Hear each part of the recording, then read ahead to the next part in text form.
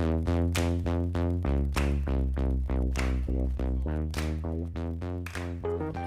how's it going? Welcome back to my channel. This is Pradeep and you're watching Vlog of Note. So, we have rumors about the Snapdragon 8cx Gen 3 by Qualcomm and we have to talk about it. Here's everything you need to know. Let's get started.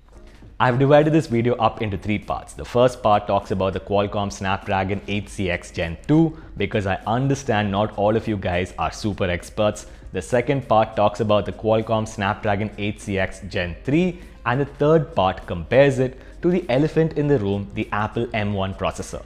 Talking about the Snapdragon 8cx Gen 2, it was unveiled last year at IFA 2020 and it has a single core score on Geekbench of 780 and a multi-core score of about 3050. It's definitely a respectable score, but it's not going to blow your socks off. Secondly, let's talk about the Qualcomm Snapdragon 8cx Gen 3. There is a link in the description. It has the code name Qualcomm QRD, these companies. It has a single core score of 980 and a multi-core score of 4900.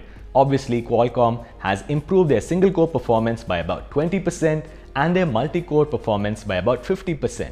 It is an 8-core processor with 4 Gold Plus cores clocked at 2.69 GHz and 4 Gold cores clocked at 2.4 GHz. It also has an NPU for AI capable of 15 trillion operations per second or TOPS. Now finally, let's compare this to the Apple M1 processor. It has a single core score of 1700 and a multi-core score of 7700. So obviously Apple is in their own league, but let's compare this over to the Microsoft Surface Pro 7 Plus, which just recently got announced with the Intel Core i5 11th generation processor, and it has a single core score of 1100 and a multi-core score of 4600.